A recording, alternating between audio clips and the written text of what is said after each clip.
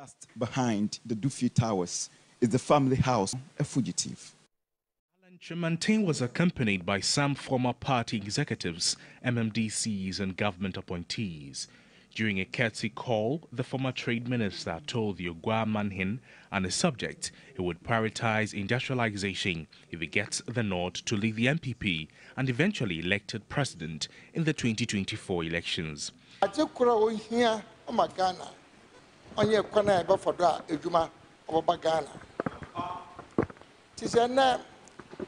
I but there you obi Emma we the Ghana name say area president. So we need Juma. No there this year what pay going na ya hwe Juma boy near hwe obi a oba obotum de shepa ama ejuma wa bagana. Onye penyina sesia other Ghana fo nyina obedoma na yin.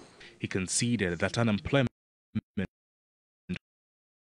was one challenge the country and the central region was faced with, and believes industrialization was a sure way to transform the nation. In his response, Omanhene of Oguaa traditional area, Osabarimba Kwadwo Atta II, revealed how his office was filled with application letters from youth seeking employment.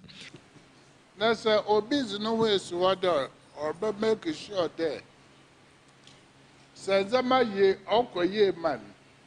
Oboshe ma ejuma ba me nyina ya ye bi ye nya bi aya no ya jun papa ode he nyina yeso.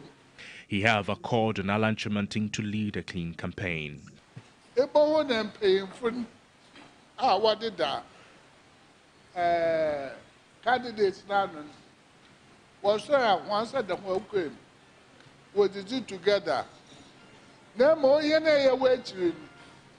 Ya kapa to kwadaba wo mehenyi nara ya fa botar at de bi aka bibia onya woda yedi.